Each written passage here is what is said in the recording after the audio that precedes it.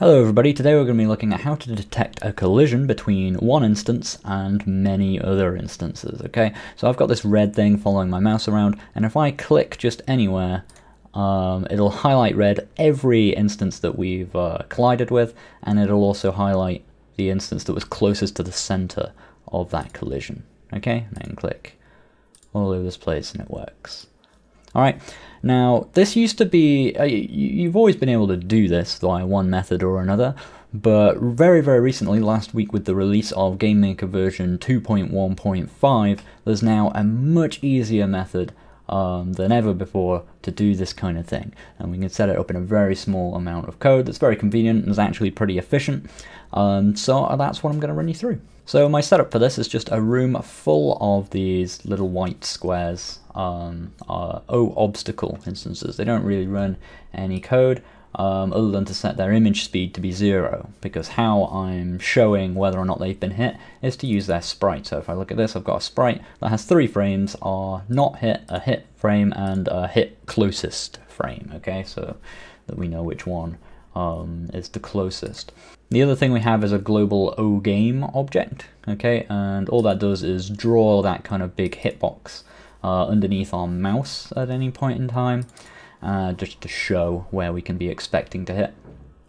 And whenever we press the left mouse button, it creates an instance of Projectile, okay, and Projectile is where all of our fun stuff happens. I just have a create event, and what we do is we create this projectile, we search for the collisions, which is what we'll get to in a moment, and then we just destroy the instance, okay? This, if you've watched my video on doing melee collisions, okay, this works very much the same way as that does. We're just creating a projectile for a single frame. It never even gets rendered to the screen. It just creates it, finds all these things, and then gets destroyed, okay? Now this here is one of the new functions that's been added to 2.1.5, okay? But almost all of the collision functions, so you got collision rectangle, instance place,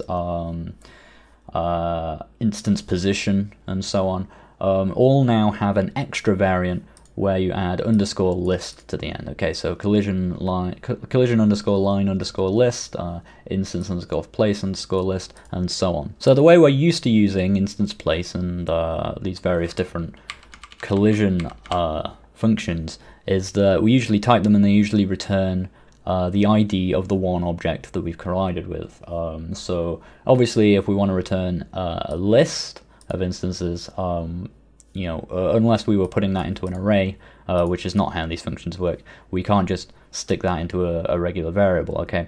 So what these functions actually now return is the number of collisions found, okay? And they return it into whatever variable you set it to equal, okay? But just the number itself isn't helpful. We also want to find those instance IDs as well, okay? So in order to do that, you need a DS list in which to store those IDs, okay? You do have to create this list before calling the function. So let's just take a look at how this function actually works. So and what's familiar about it and what's new. So you remember from instance place, checking for an X position and a Y position to find a particular type of object, okay? And also there'd be a function here to tell whether or not to count yourself in all of that. We don't have that in this function. The two new things that we have in this function are the list that we actually want to return the IDs to, okay? And as I say, you have to have created that one beforehand. And also whether or not to order the list, okay? Because obviously that's going to change. It's just going to have a minor performance cost, I think, on top of calling the function. What that does means it will order the collisions order the IDs, sorry, that it returns in order of the closest to furthest collision, which is super helpful. I mean, you can do all kinds of things. So we're going to put that to true just so that we can demonstrate finding the closest one, as I showed you at the beginning. Okay, so once we've called this function, that's going to fill this DS list with a number of IDs, or any IDs that it finds to be in a collision at this position with that object, okay? My next line here is to set var underscore closest to true. This boolean is just going to be used to determine if we found the closest one, okay, and just to tell our repeating statement in a minute where we change our sprites to only do the closest one once with whichever ID happens to be at the very top of this list, okay? So we know our very first entry in the list is going to be the closest one. So that's why I've set this to true, and then once we found it, we set it back to false.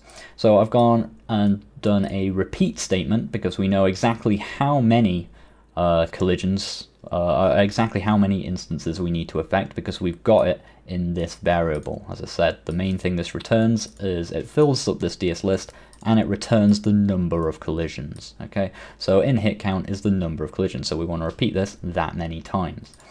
What I'm going to do is do a with statement with DSList find value, the name of the DS list, and position 0. So with whichever entry is at the very top of our DS list. And at the top of our DS list is our closest collision. So if closest, which we set closest to be true, set image index to be 2. And we know our second frame from S obstacle is this one with the X. Okay?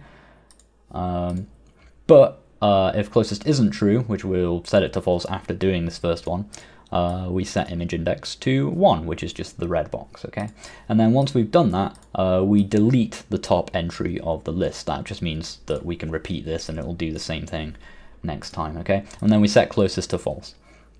And then it'll go back round again for as many collisions as we have, but after it's done the first one, obviously it's going to set every one from that point onwards to image index 1, not image index 2, because we've now set closest to false, okay?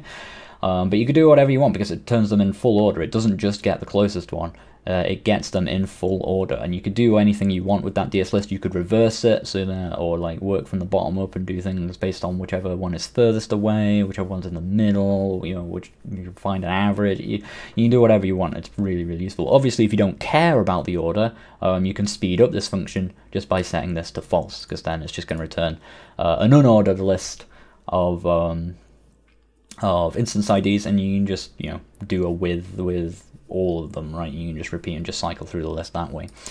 But we've got it to find our closest one, and then once we're done with that, obviously every time you create a data structure like a DS list, you want to make sure to destroy it afterwards to clean it up from memory. So we've done that there, and then instance destroy and just get rid of this projectile. And that's how it works. So I'll just run I already demonstrated it at the beginning, but just to demonstrate it again. So we've got this, so this obviously is just a drawing, this red square. This isn't actually doing anything. We create an instance of a projectile and it just instantly goes away because it's destroyed by the end of its create event, right? It never even gets around to doing a draw of itself.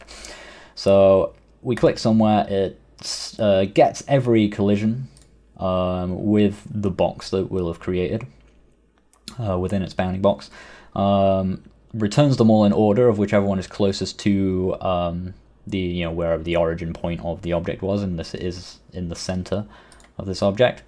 Marks that one to image index equal 2, and then goes through all the others and sets them all to image index 1. Okay, so there you have it. And that can be really, really useful for if you're doing melee attacks and things, or any kind of like attack or thing in your game that needs to collide with multiple things at once, all on the same frame. It's a very quick, easy way of doing that. One of the fastest ways of doing it before, or if you're in 1.4 still, it's still probably the best way of doing it if you're not in GameMaker Studio 2. Involves essentially using instance deactivate and instance activate to sort of get the objects in a region and work it out that way. So there are still plenty of ways of doing it. If you're not in GameMaker Studio 2, they're just harder. And thanks to 2.1.5, this is now really, really easy and convenient. So there you have it. That's how you get multiple collisions in GameMaker Studio 2. Thank you for watching. This is just a quick video in between working on the platformer series. That'll be coming out, the next episode will be coming out very soon. Thank you for watching, and I'll catch you guys next time. And here are the awesome people responsible for my videos continuing to get made. Thank you very much to all of my Patreon supporters, without whom I couldn't do any of this cool stuff.